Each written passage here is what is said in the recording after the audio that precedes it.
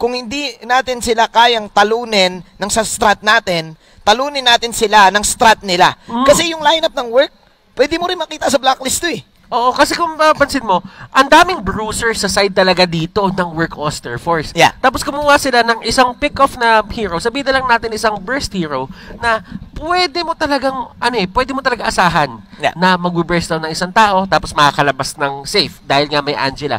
But still, the fact remains, meron silang Rafaela, meron silang Estes, merong reinforcement yung buhay ng mga members ito ng Blacklist International. This is going to be very interesting kung paano papaganahin ng Blacklist International to. Siyempre, tatandaan nyo guys, kapag ka masyadong madami ka namang healing, ang nangyayari naman is kinukulang ka ng damage. Yeah, and speaking of damage, you have the damage in the late game para dito sa Alice and para dito sa Matilda. So we shall see. This is really interesting. Blacklist International getting a taste of their own medicine para dito sa ating game, Butters. But again, before everything starts, nais lang natin i-remind lahat na this tournament, MPL Season 7, is under the regulation and the supervision of the Games and Amusement Board. And yan, nagsimula tayo agad. And napaka-aggressive na ginawang play ni RTZ dito. Nag-flicker siya, sinubukan niya i-pick up si Oh My Venus with a sliver of HP, makakalaban siya. But Edward dito, getting the first blood against Dream RTZ. And sinabi niya lang dito, Manjin, alam ko yung opening ng isang Uranus, kung saan siya mahina kapag ka level 1 pa lang siya. So susubukan ko na kumuha ng advantage early, level 1 pa lang. Ang masasabi ko lang, isa si Edward sa mga alam niya, kabisado niya yung lane matchup niya dito.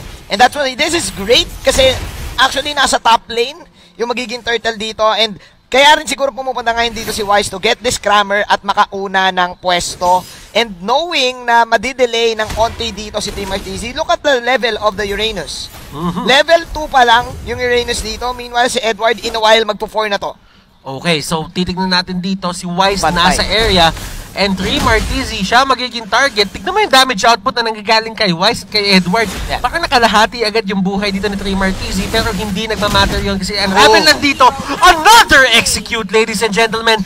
Unravel dito. Siya ang next na magiging target. And Edward and Wise, hahayaan na lang siya. Wow, Team RTZ disrespecting the execute mula kay Edward dito. Nabanggit natin yung levels dito na sobrang taas para kay Edward. Napilitan doon actually si Unravel pumwesto kasi alam niyang malulugi na eh. Bawal ma-dead lane itong lane na to. Kaya may part din na may onting delay on the part of Chu and RTZ. To the point na mauna talaga ang Blacklist pagdating nga dito sa Turtle. Nakikita mo yung system ngayon sa Blacklist eh. They know na, magkaka-Turtle sa taas. Back up tayo ng konti. Huwag nating hayaan na maklear yung wave ng mid. And then, kuha Turtle, reset tayo. Kuha tayo kagad ng Mountain Shocker. Alam na natin saan sila magro-rotate. And that is textbook play. Talagang dire-diretso lang, wala tayong titignan. Susubukan natin abusuhin yung mga lanes na nananalo tayo. Nakakuha si Edward ng first blood doon, tinutukan pa ni Wise, nakakuha pa sila ng kill. So, Stream RTZ dito, kailangan na siya maglaro ng safe. Yeah, and I think ang naging decision ngayon dito ng work is tulong na muna si Stream RTZ sa mid lane to get XP and then to even up the trade. Again, yung first part, doon lumamang ang Blacklist, pero tricky kasi itong mid part na nangyayari before the 5-minute mark. Kasi may mga ultis na yung mga tao eh. And ngayon, magmamatter ito kung sino kokontrol ng lane and kung sino ang pipitas. As of now, yung work hindi pa ganun kalayo. Bakit? Kasi hindi naman na-delay dito si Chu. Maganda rin yung rotation na ginagawa dito ni Unravel and the RTC. And right now, sabi nila, kung nalugi yung top lane natin, kailangan natin to-market ngayon dito sa baba. Dahil nga alam nila na kaya ng isang Alice ni Kosei yung Harit dito ni Oheb. So ngayon mukhang magkakaroon ng teamfight batters ha. Wise Venus nandito sa may area na slow si Unravel dito. Damage output, 1/4 ng buhay niya ang nawala.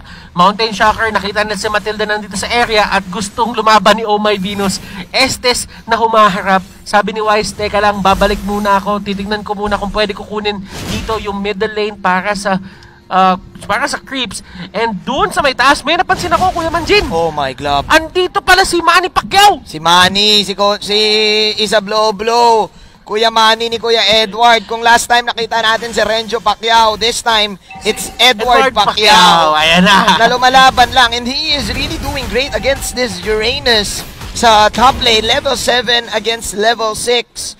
I think mahihirapan din ang work dito for sure in terms of engagement.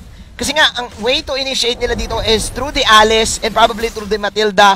And actually, hindi ako sanay nakikita yung work na ganito. Nakikita ako sa work kasi madalas sila yung may action Jackson type ng lives ng hero. Pero Wise, nakuha niyo dito yung Turtle and sila, yung Blacklist dito talagang gugo sila kung pagpipilit yung work. Pero yung work kasi dito bumabak lang din. And tatandaan natin na yung Blacklist, hindi sila gaano ka-aggressive into the early game. Pero kinakalkula nila kung kailan sila pwede lumaban. At dun sa may taas, I want a good clean fight. No hitting below the belt. No below the belt No hitting below the belt. Pero si Trey Martisi dito, talagang pinipilit ni Edward. Tingnan mo, diretso. Alam mo naman kasi si Manny yung base nga inaatake. Si Uranus, robot yan Kumbaga, parang lugi nga talaga. Ganun kalupit yung suntok ni Sen Manny, Kuya Batters. Nakatawa mo may kanta dati sa suntok ni Pacquiao, tumitigil ang mundo. Tumitigil ang mundo.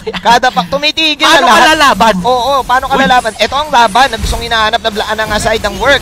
Ang kaibigan Batters. Pero RTZ dito naging target ni Edward. Hard guard nandito na. RTZ trying to get away. Edward dito, kanina pa siya may streak. Pwede siyang matanggalan na streak dito if ever gugustuhin ni Chu. Sabi ni Chu dito, wala na akong masyadong cooldown dito. So aalis muna ako. Pero my Venus, nahihil niya yung sarili niya dito. And Chu, pumasok pa siya. Tingnan natin Edward kung maki-clean up niya to. Tingnan natin. Edward!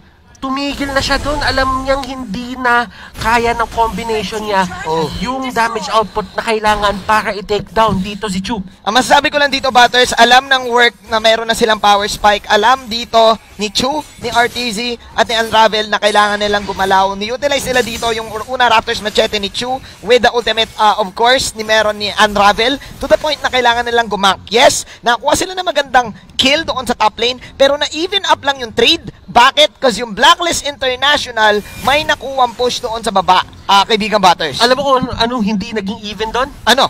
Si Oheb, nakahuli crystal na. Oh my, this is looking bad. Kasi again, pinag-usapan natin dito yung mga side lane matchups. Parehas kasi yung lineup na hindi ka basta-basta makakapasok. Yeah, maganda yung magiging pasok ni Chu dito against the Yishun Shin. Pero once na mag-survive ang Yishun Shin, abot kasi sa point na kaya niyang i-punish yung cooldown ng Thorndraws, yung cooldown ng last kill, para makapag-go siya ng damage output. Pero Turtle dito has been slain. Chu, sa kanya mapupunta yun. And nasa gitna na ng lahat. Kosei dito with his signature Alice, napapatakbo dito yung side ng work. Oster Force, Chu dito.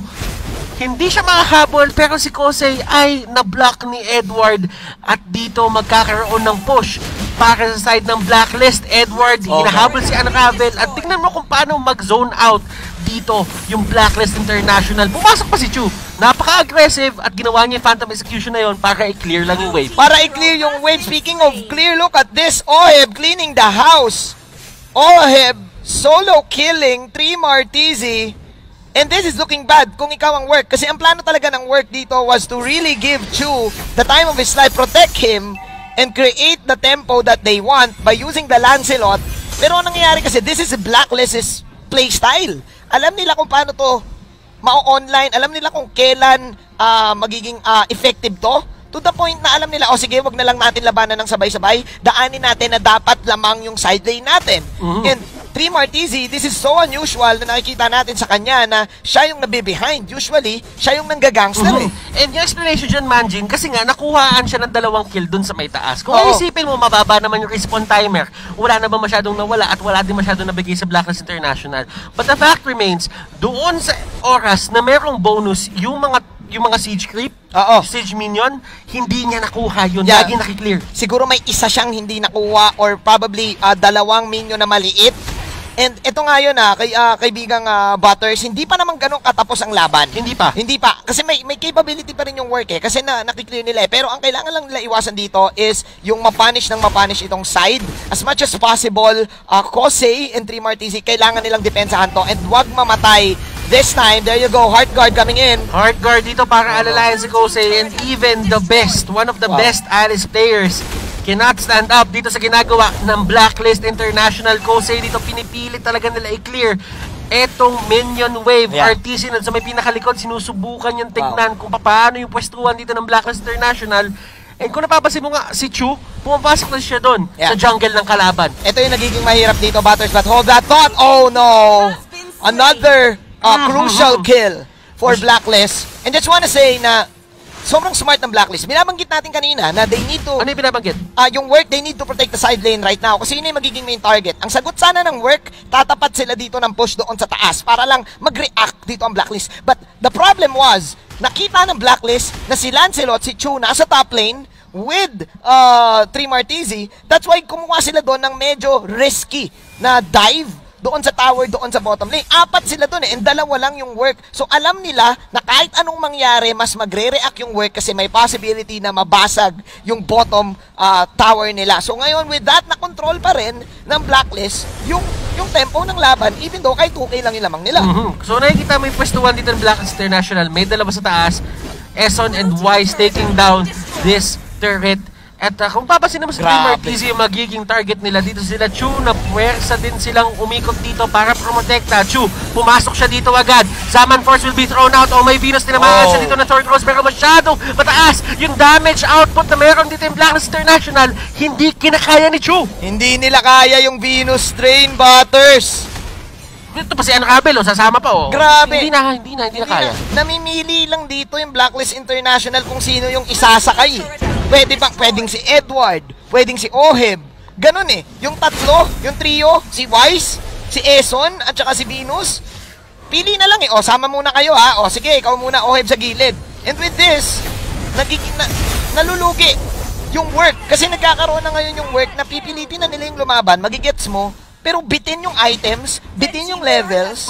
Kaya mas magiging lamang talaga yung Blacklist. Blacklist International dito, they take down si 3 Martizi, sinama pa nila si RTZ, and that only means na makukuha pa dito ni Oheb yung purple buff. So ibig sabihin talaga, kinugutom na nila yung Work Oster Force sa kahit anuman makakatulong sa kanila sa labas ng mapa para manalo. Gutom na, Work Oster Force nyo, gutom na. Kaibigang Butters. And nangyari yun lahat doon sa bottom lane exchange ng control ng mapa. And again, lagi nating tatandaan, the one who reacts is yung natatalo pagdating sa pag-gain ng buong mapa. And with this, look at this, Blacklist. So ngayon, sumama si Oheb. Mag-isa na naman si Edward because any one of them, pwede sila mamili eh. The Harit can go for one-on-one plays. The Pakito can go for one-on-one plays. That's why sabi dito ng Blacklist, Oheb or Edward, pili na lang tayo. Ngayon, para sa akin sa work, kailangan nila i-utilize to ngayon na 4 ang Blacklist. Kaso ang dilemma kasi nila, lahat ng damage nila ay na kay Chu lang. Si Kose, mamaya pa natin makikita yan eh. Siguro mga 15 minutes doon natin mararamdaman. But then again, this is an Alice na ang katapat may mga healing galing din. So hindi niya kagad mahuhuli. Ngayon, Manjin, ang tanong, work, iko-contest ba nila to? Tatandaan natin na yung members sila dito, hiwa-hiwalay, Blacklist International, masyadong mataas yung damage at masyadong mabilis yung pag-takedown nila dito ng Lord. 12 minutes in, that is going to be a Luminous Lord. Pwede nilang tapusin to with one swift blow. Pero work, ano nga bang kaya nilang gawin para pigilan tong push na to? I'm looking at Work Oster Force na kailangan nilang utilize na lang si 3 Martizi sa pag-split push. Hindi, ang hirap nitong ilaban, lalo na't Harit kasi yung katapat nila eh.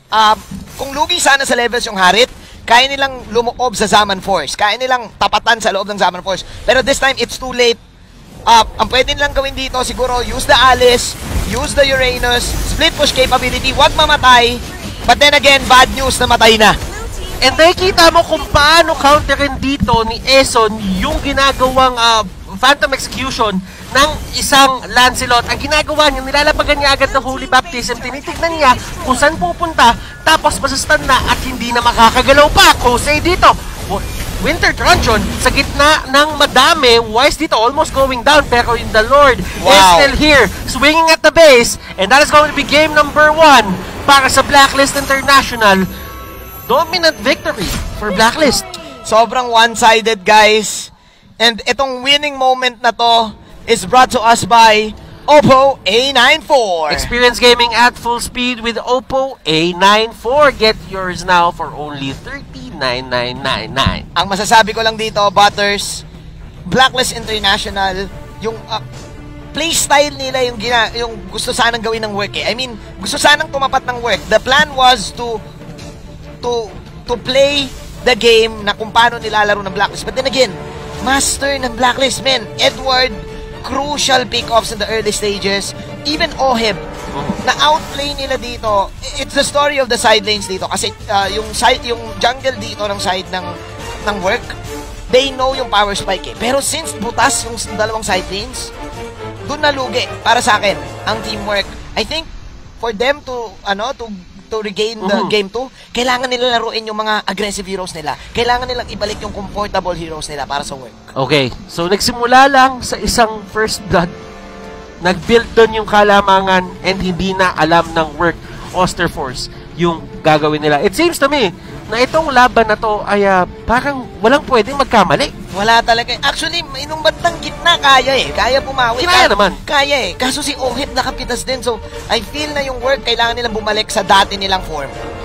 And speaking of dating form, ladies and gentlemen, ano nga ba ang kailangan gawin ng work Oster Force dito para manalo? Ibato na natin sa ating analyst na si Wolf para malaman natin ang insights niya. Thank you so much, casters. At eto na yata yung pinaka-culmination or yung talagang pagtitipon ng Nice One Baby meta. Hama pala si Wolf, your analyst. I'll explain later what happened at bakit tinatawag na natin tong culmination ng buong Nice One Baby meta. But for that, the following post-game statistics are brought to you by Smart, the official tournament telco partner of the MPL.